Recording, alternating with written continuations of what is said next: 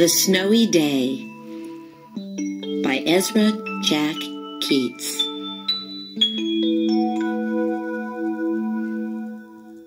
Now it's time to hear the story.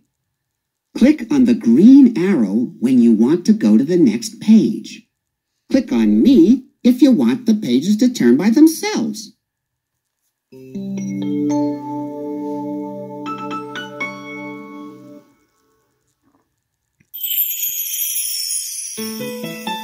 One winter morning, Peter woke up and looked out the window.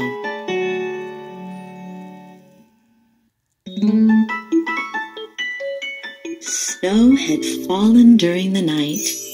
It covered everything as far as he could see.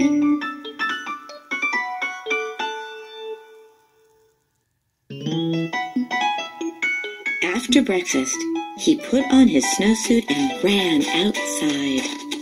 The snow was piled up very high along the street to make a path for walking.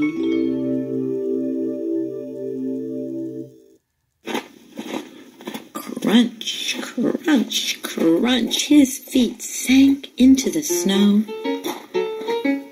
He walked with his toes pointing out like this. He walked with his toes pointing in like that.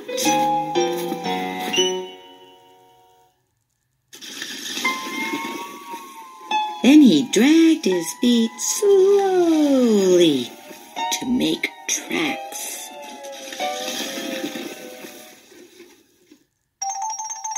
And he found something sticking out of the snow that made a new track.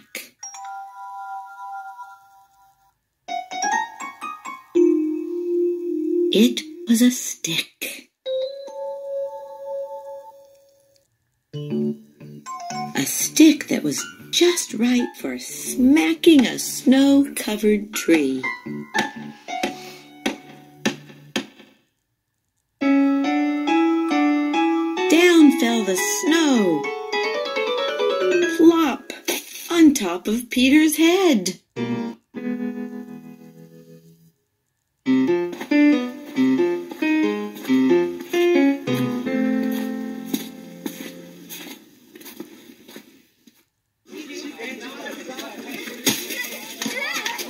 He thought it would be fun to join the big boys in their snowball fight. But he knew he wasn't old enough.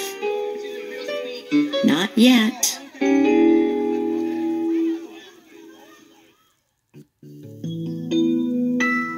So he made a smiling snowman, and he made angels.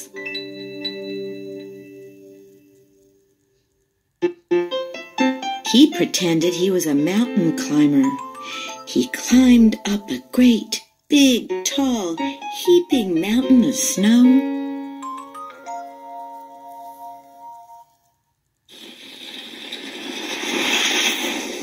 And slid all the way down.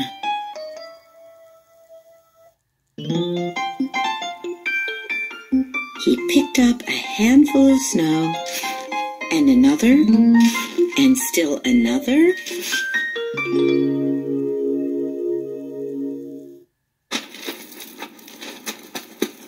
He packed it round and firm and put the snowball in his pocket for tomorrow. Then he went into his warm house.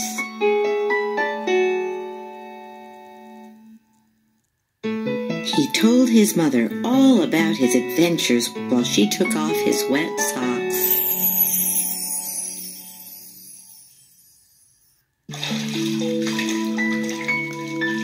And he thought and thought and thought about them.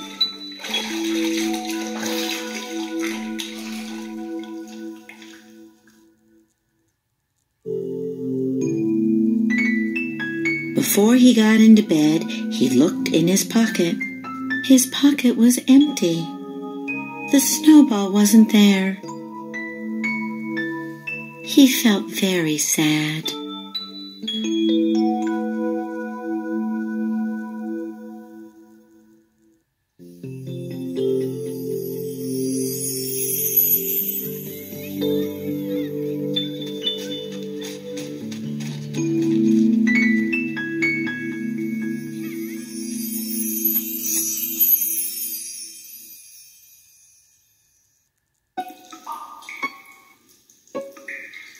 While he slept, he dreamed that the sun had melted all the snow away.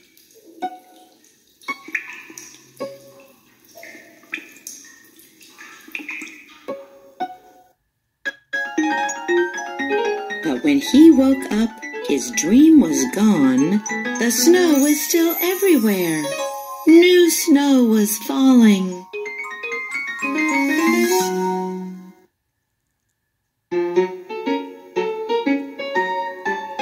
After breakfast, he called to his friend from across the hall, and they went out together into the deep, deep snow.